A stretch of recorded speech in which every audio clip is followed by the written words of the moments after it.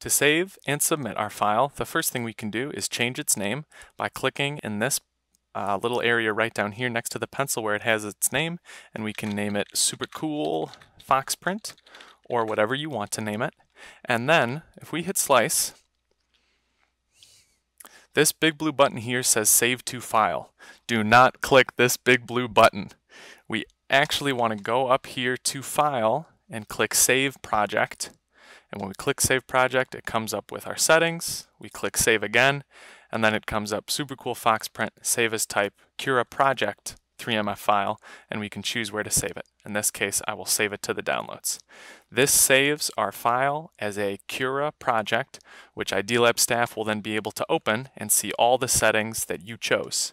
If we do the big blue button way and click Save to File, it gives us a whole bunch of different options. And one of them is 3MF, but this is a different 3MF file. You'll notice it does not say Cura Project 3MF, it just says plain.